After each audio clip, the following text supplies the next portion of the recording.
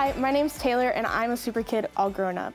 When I was 3, my mom got saved and I got saved shortly after. And my aunt was going to church here and she told us all about it and we decided we need to move. So I moved to Texas from California at 3 years old and became a junior super kid, and then grew up and became a super kid and learned all about Jesus in the exciting atmosphere that they have here.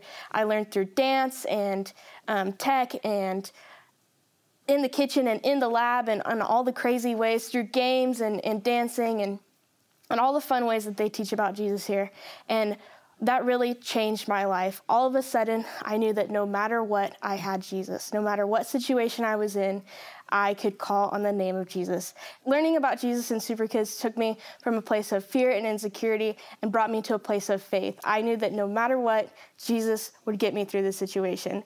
And then I knew that I had to tell everybody about it, because once I heard it in Super Kids, I knew that everybody else needed to know about it too, because they needed it for the same reason that I needed it. So once I learned it in Super Kids, I started putting it into practice and telling other people about it.